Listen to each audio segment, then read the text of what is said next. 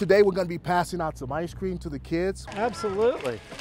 There you go. We have mounted patrol here. Do you want a sticker? And we also have some school supplies that we're going to be giving to them as well. There we go. You want ice cream or ice cream sandwich? It's not, negative contact. It's positive interaction. It's them getting to know us as people. And so that has always been positive. Awesome. Go ahead and scoot up so you can get your ice cream.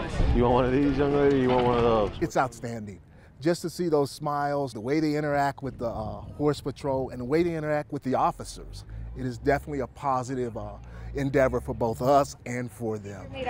I like your shoes. Root beer float, creamsicle. Actually, I was a community resource officer in Southwest Denver when I first came on the job.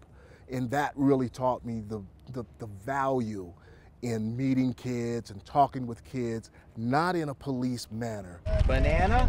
You want a yellow one in there. Right there. Okay, which there one? we are, sir. But as a positive role model or somebody that they can look up to, and just to have those type of interactions with them.